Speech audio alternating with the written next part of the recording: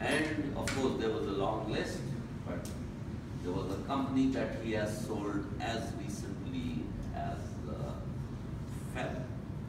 February 2016. So he makes companies, he builds companies, and he sells them. And then he moves to the next one. So I won't take much of the time. Let's hear from him what you would like to add to this. So we have Mr. Gregory Gian Naka.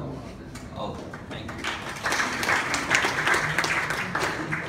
Good morning, everyone. Nice to see you all here. It's especially nice to see young ladies here.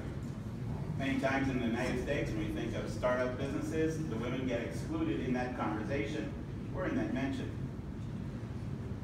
True story is that in the United States, 85% of all businesses actually have less than 20 employees. And out of those 85% of businesses, 40% are owned by women. But if you speak to people generally about business in the United States, that fact is overlooked because everyone wants to be working with the Fortune 5,000, which are companies that do hundreds of millions of businesses. You may be familiar with the Fortune 5,000, is what we call them.